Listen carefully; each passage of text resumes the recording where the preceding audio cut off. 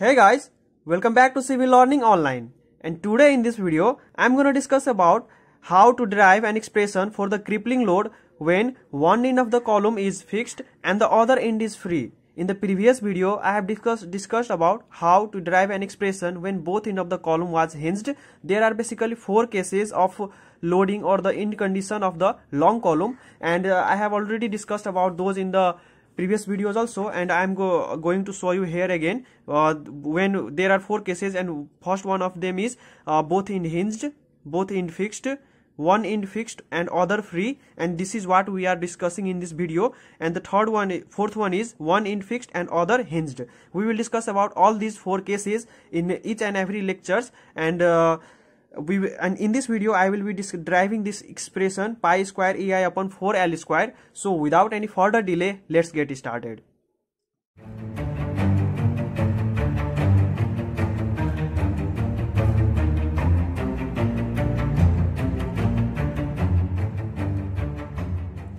So here, now beginning the solution of this or derivation of this expression, we have considered for the section x from the support A, and the deflection at distance x from support A is y, and due to this load P, the column free end, that is B, is deflected from B to B dash. It is deflected from B to B dash, and whenever this type of expression is asked in exam, then we have to proceed with some language. That is, we need to write some lines here, what we have done in this diagram, what we have shown in this diagram, and after writing that we will proceed with the derivation of this expression. So I am first writing the express things what we have done in this diagram, what this diagram is showing, and then after that we will derive the expression. So here we go.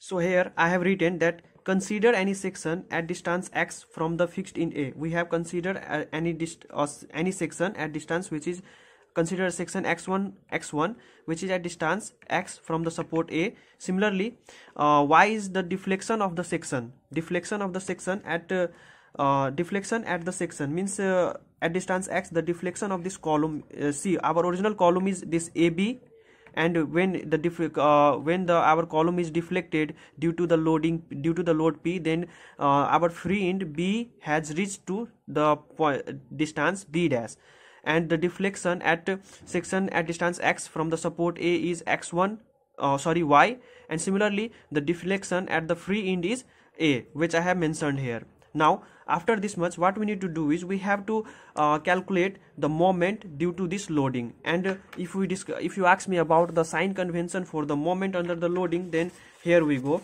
When our deflection takes the concave shape, then we take positive moment. Similarly, if our deflection is concave, then we take negative moment. So here our deflection is convex. Here the deflected shape of the column is convex, so our moment will be positive, and the moment at the section xx will be, I am going to write here, moment at the section x1 equals to this moment will be equal to force multiplied by the perpendicular distance. So P is our loading force multiplied by the distance. See here guys, the deflection at the support B dash is A, and the deflection at the section x1 will be equals to this whole A minus y. We need to consider this much distance only while calculating the moment due to this loading. Then we need to consider this distance, and this distance will be equal to whole minus y. This will be equals to A minus y. So multiply this load by the perpendicular distance will be equals to A minus y. And we also have EI multiplied by d square y upon dx square equals to P times this moment equation will be equals to our moment due to the loading, that is P times A minus y. This is the similar step we have done in the previous column while deriving the expression for the column when both end of the column was hinged. Only the difference is we have one more deflection, that is A at the free end. There was only one deflection at section only, at section at distance x only. So now we need to derive we will be using this derivative to find our expression further. So from here we will have p a minus p y. What I have done, I have multiplied a with p, so pa. Similarly p multiplied with y will gives us py.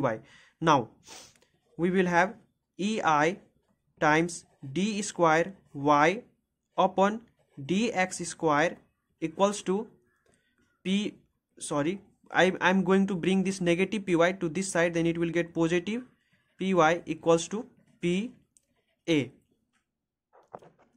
Now either you can take common ei from all the three expressions, or you can divide each and every express terms with by ei. Then we will have here d square y upon dx square plus p by ei multiply by y equals to p by ei multiply by a. So we have got here a differential equation, and you might have studied in partial differential equation how to how to find the general solution of such type of derivative.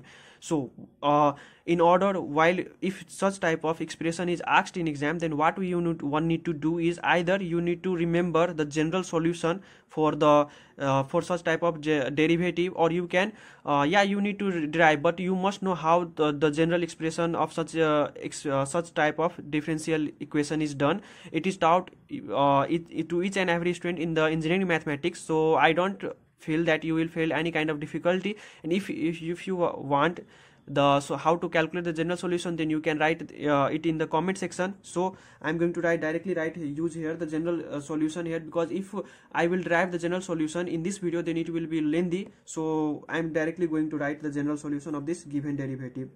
So the general solution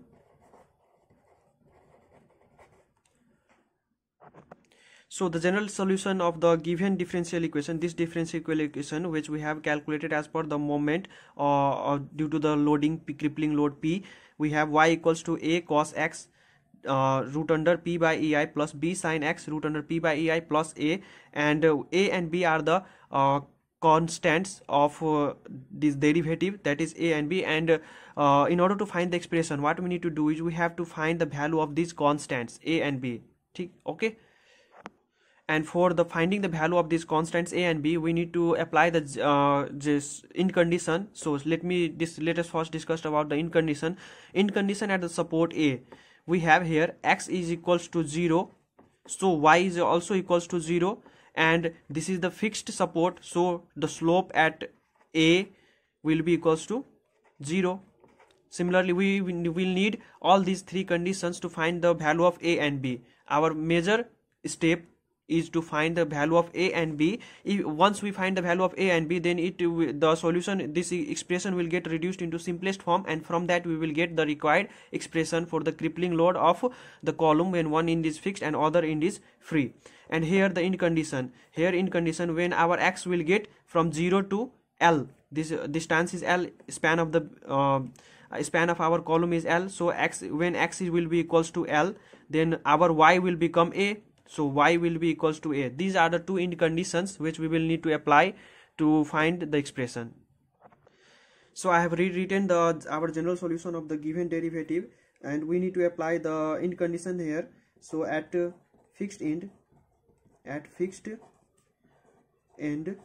and let this be equation 1, and at fixed end, what we have at fixed end, x is equals to 0, y is equal to 0, and similarly dy by dx is equal to 0. So in this equation, what we will do, we will put x equals to 0 and y equals to 0. So on putting, what we will have here, 0, y is 0, so 0 equals to a cos this whole, x is 0, so 0 multiply by this whole term, then it will get 0, plus b sin x is 0, so 0, and this whole multiply by 0 will get 0, so sin 0 plus a.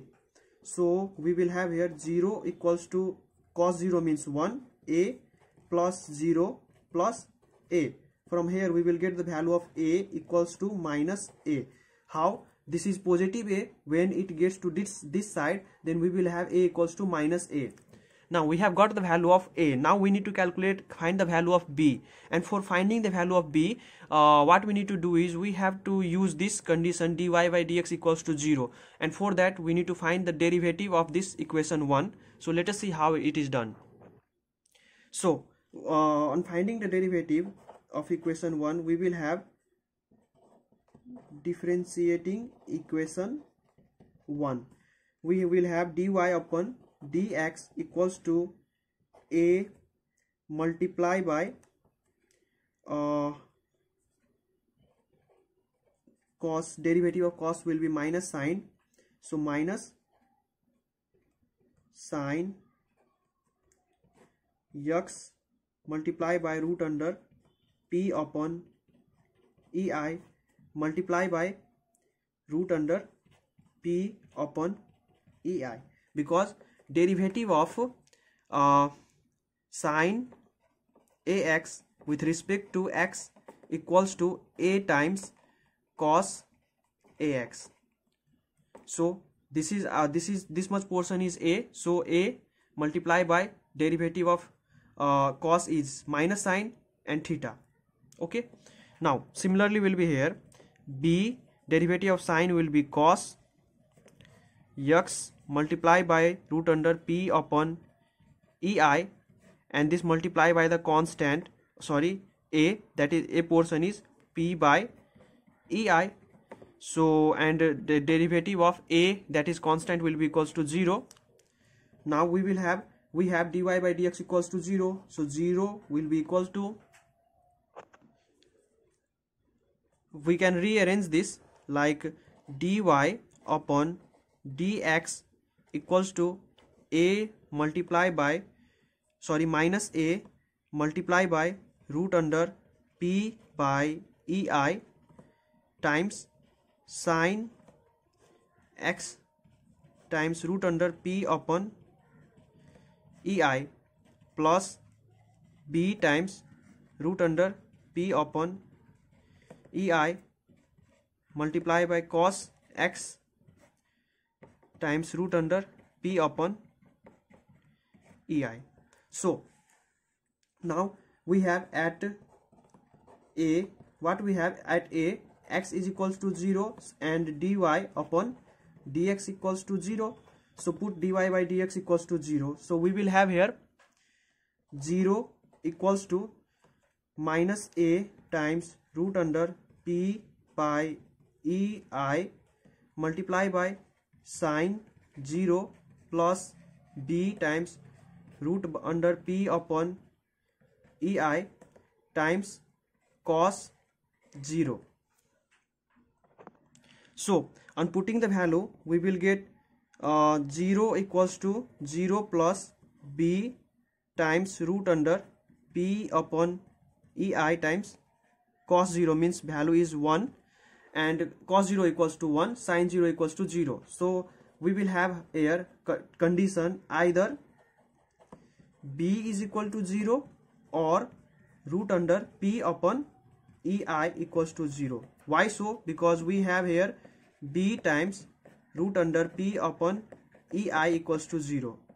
So either b is equal to 0 or root under p by ei equals to 0. As our crippling load p cannot be 0, because crippling load is that load which causes deflection of the column or the failure of the column. Okay, so p cannot be 0, it means our b is 0. Therefore b is equal to 0, and we need to write condition here, that is p cannot be 0. Now let us move further. We have calculated the value of a and b. Now see how simple the equation becomes. So what we need to do is we have to write a line here, substitute substitute